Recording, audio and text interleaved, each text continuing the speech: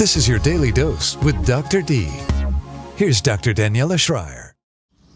Hi there and welcome back. I'm Dr. Daniela and you're here to get your Daily Dose news today. The latest shooting at the Empire State Building in New York City. Jeffrey Johnson, a 58-year-old man who had been laid off from his import-export company in New York City, returned to his former office environment. He waited downstairs for his former VP of Sales, Steve Ercolini, to appear and gunned him down with 5 shots. Ercolini died on the spot.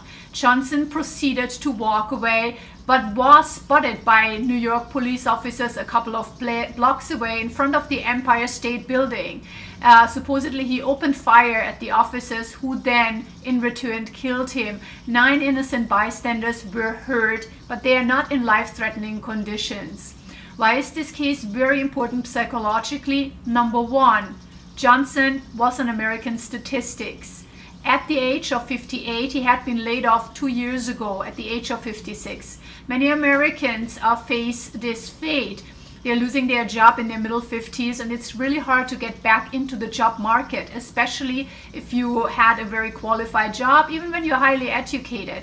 It is difficult to re-enter because there's a downsizing going on all over America, and secondly, because we have many young college graduates coming into the job market, and they come just as a cheaper rate. So often these people get very depressed, they isolate, they have a lot of anxiety, and they get angry. Very often they don't have insurance, they don't have monetary support, they don't have a place where they can reach out to. So if one of these people is in your family, or you know about a person who has been laid off and for many months is looking for a job, it's a very, very difficult time in their lives.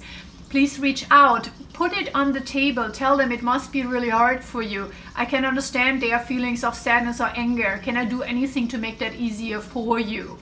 For you, if you have been laid off, I also suggest reach out to other people who are in a similar situation. Maybe form some support groups or contact a counselor. This is very, very helpful. Then number 2, we know that in America we have an increase in workplace violence and even workplace murder.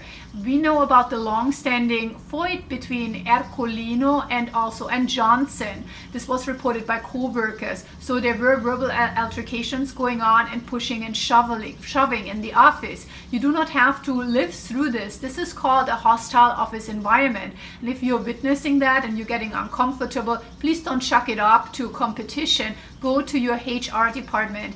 The Human Resource Department can actually mandate these individuals to obtain employment assistance program sessions. First, they would call them in for an individual consult and talk to them what was going on, and then they can send them for counseling, and that is actually paid for and also supervised by the office. So they can get counseling for their anger and for their interactive patterns and maybe for impulse control issues, or maybe they have family problems and they must be addressed in order for them to be appropriate in the office.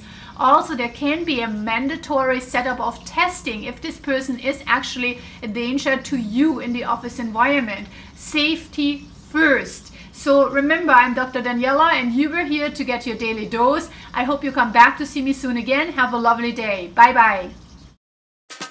This has been your Daily Dose with Dr. D. For more, go to drdaniela.com. That's drdaniela.com.